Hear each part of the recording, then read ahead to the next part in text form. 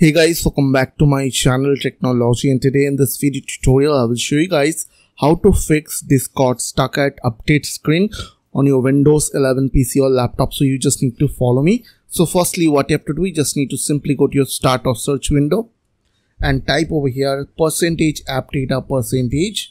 So after type this command, you just need to press enter from your keyboard. After enter, you will get this window. So simply go under app data, then roaming folder, and here you will get a folder called Discord. So simply you just need to right click on it and click on delete, or else you can zip delete this folder.